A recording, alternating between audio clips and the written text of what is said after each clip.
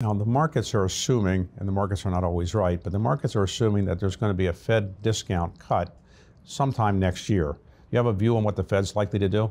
I think they're going to cut rates, and I think they're going to cut rates sooner than people expect, because what's happening is the real rate of interest, ultimately, which is what impacts the economy, keeps increasing as inflation declines, right? So if the Fed keeps rates in the sort of middle fives, and inflation is trending below 3%, or that's a very high real rate of interest, and I think that is having a sort of retarding effect on the economy. And then, of course, again, many businesses and certainly many individuals have the benefit of fixed rate debt.